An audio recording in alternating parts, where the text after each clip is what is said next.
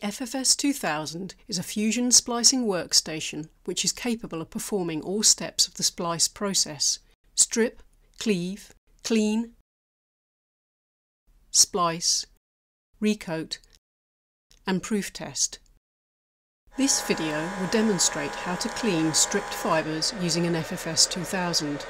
It will also explain how to remove the coating debris generated at the stripping station. If you have not yet watched the video about stripping fibres using an FFS2000, click on the annotation or see the description below for a link to view this first. The thermomechanical stripping process should remove most of the fibre coating. But in some cases there may still be some debris attached to the fibre. This is no cause for concern, as it will be removed by cleaning the fibre. The cleaning station has an ultrasonic container that can be filled with a solvent such as acetone or IPA. The container has a metal shield and screw-on lid to reduce the amount of solvent that evaporates.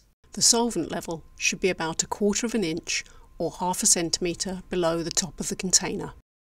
When the fibre has been stripped, move the fibre holding block from the stripping station to the cleaning station.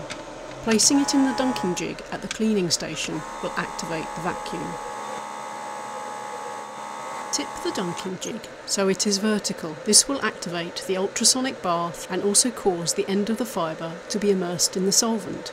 Any coating remaining on the stripped fibre should be removed by the ultrasonic cleaning action. An indicator lamp lights up when the required time for cleaning has been reached. This time can be set using the GUI by selecting Fibre Preparation, Clean Time.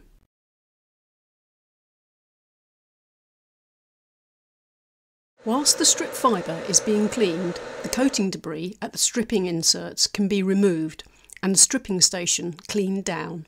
If there is a big ball of coating, this can be removed using soft-tipped tweezers.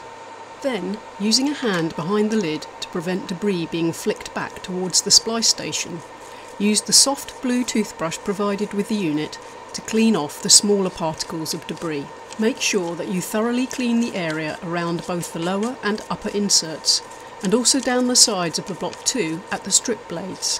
Debris will fall down onto the top surface of the unit around the stripping block, so make sure you brush down this area as well to ensure that the splicer is free of debris. It may be necessary to also clean the area around the strip inserts and blades using a cotton swab soaked in a solvent such as IPA or acetone to ensure all the debris is removed. Being vigilant and keeping this area scrupulously clean is one of the key factors in maintaining trouble-free and consistent operation of the workstation. During the time it takes to clean the coating debris from the stripping inserts and that area of the workstation, the stripped fibre should have completed its ultrasonic cleaning. Once the ultrasonic cleaning has completed, lower the dunking jig so that it is horizontal. This will remove the fibre from the solvent. Ideally, the fibre should then be moved from the cleaning station to the cleaving station. However, the fibre may be parked at the dunking jig as shown.